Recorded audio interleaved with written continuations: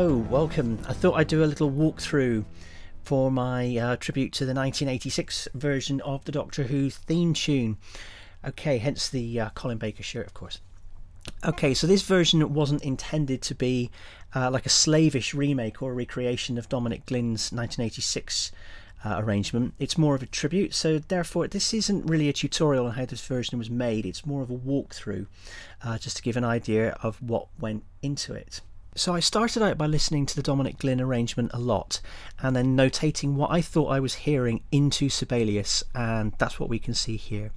Now, despite this being a completely digitally synth driven version, I'd say it actually has a lot more in common with Ron Grainer's original than, say, the Peter Howell version. For example, the original key of E minor has been restored and the bass line reverts to being played by sort of one hand. I think the only big difference I can see is this triplet here, which I don't remember seeing or hearing before. And then there's the slide bass. Now, although I did notate it, I'm going to do a bit more on that in just a little while. Then we've got these two lines here that I've named Meow and Heartbeat.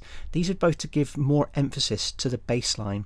Now, for years, in terms of the heartbeat, I've been convinced that I can hear these 3/4 note thumps immediately after the sting ends and the bass line kicks in. Now, I'm not sure if they actually exist, but I decided to put them in anyway, as I quite like them. And again, this isn't intended to be, a slavish remake of the 1986 version. Once I was finished in Sibelius, what I did was I exported these parts as MIDI parts and exported them all into Reaper, and then applied my my various plugins to see what we would get. So let's just pop on over to Reaper and have a look at how those MIDI tracks sound.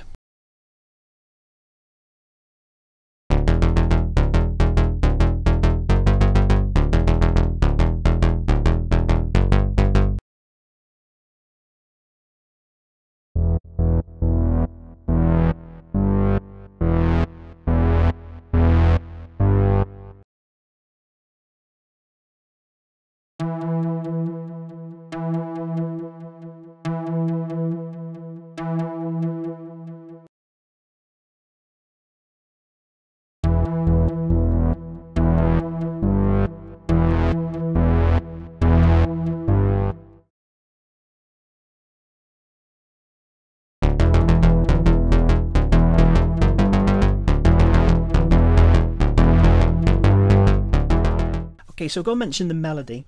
The melody section on this one, I simply use my original plugins that I used for the Howell recreation. So that's the ARP Oddity, mainly in that one. Dominic Glynn, for the record, used a Roland Juno 6 for the bass line, Yamaha DX21 for the melody, and a Korg 770, I believe, for the sort of swoops and the cries that you can hear, that give it some of its slightly more scary qualities, if you like. Again, I didn't want to do a slavish remake of this, so I just stuck with my plugins that I had from before.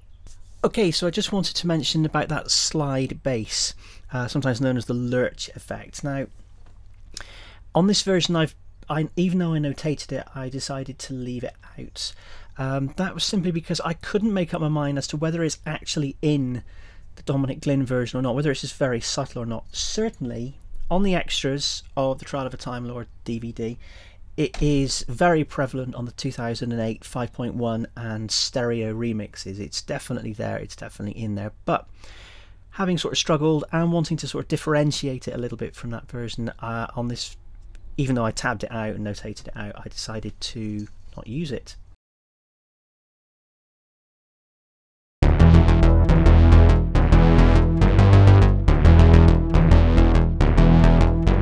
Just to give you some background, the Dominic Glynn version was heard in season 23's The Trial of a Time Lord. Okay, it's known collectively as The Trial of a Time Lord. That was used for all of 1986. That makes me feel old. Thank you. And it was eventually replaced by Kev McCulloch's version in 1987. This was used until the programme's unfortunate cancellation in 1989. Okay, but like I say, in conclusion, it's one of my favourite versions. It's obviously part of my childhood, and yeah, excellent stuff.